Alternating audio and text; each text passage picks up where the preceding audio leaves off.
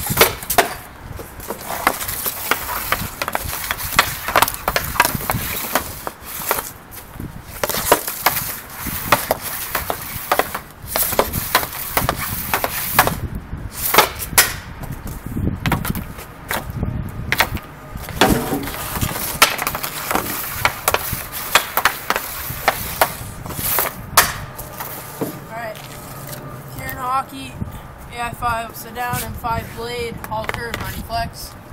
Hockey Shots 385 base, backstrom curve, 60 or 65 flex. Thanks for watching. Comment, rate, subscribe.